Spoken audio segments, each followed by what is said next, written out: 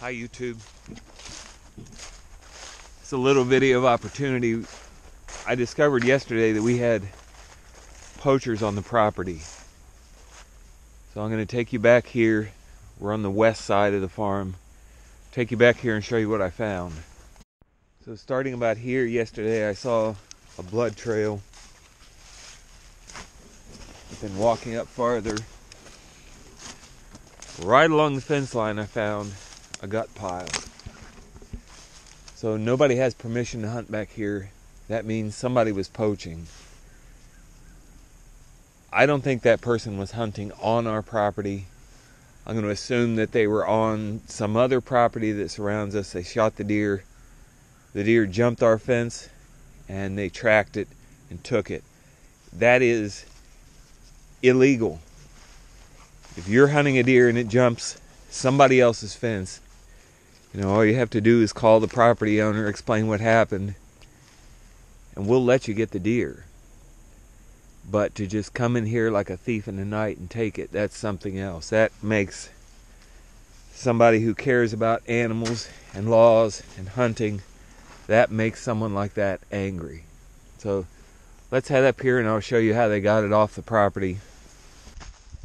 They dragged it here to the far corner of the west side, which you can see in that hiking the west side video that I made a couple of weeks ago. This is that very spot that I talked about we've had trouble with in the past. They dragged it right here underneath the fence and off into no man's land. As soon as I saw that gut pile, my hair went on end. In particular because I didn't have my sidearm with me, which I usually carry during deer season. This is a great reminder. During deer season, I shouldn't be back here unarmed. Because you get in a situation like that, where somebody's already breaking the law, maybe they're desperate and don't want to get caught, you just don't know how that's going to go down in the middle of the woods.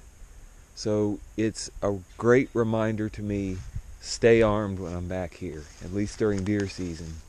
The last thing I want to point out is there was a trail camera right here. I took that trail camera home, but they must have seen it because they came over here and took the memory card out of it. It's actually my brother's trail camera. He's going to try to find the cord to connect it to the computer and see if maybe on the internal memory of that it captured an image. So there's still a chance of something, but the only thing I give these people credit for was they didn't cut the fence and they didn't steal the whole trail camera. They just stole the memory card. But still, not good. Poachers are never good. Trespassers are never good.